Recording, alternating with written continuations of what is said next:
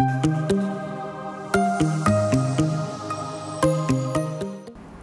everyone, in this video I'll share with you a pattern called the shower with 3 balls. It looks like this.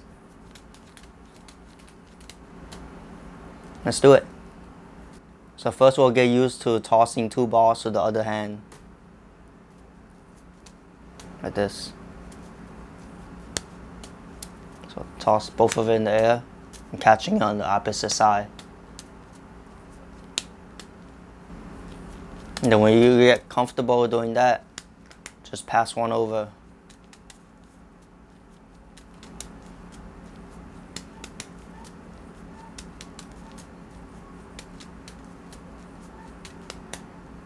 So it's very helpful to be able to pass the ball back and forth from one hand to another without looking, and very quickly too.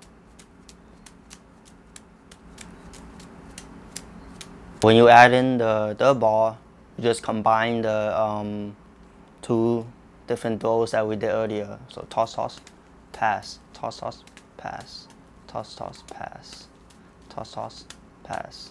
To continue the pattern, you just add more throws and an extra pass. So toss, toss, pass, toss, toss, pass, pass, toss. See?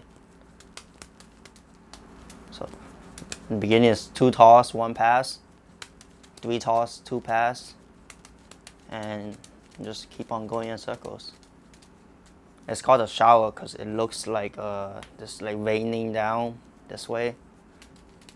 And then of course you want to work on your opposite hand also.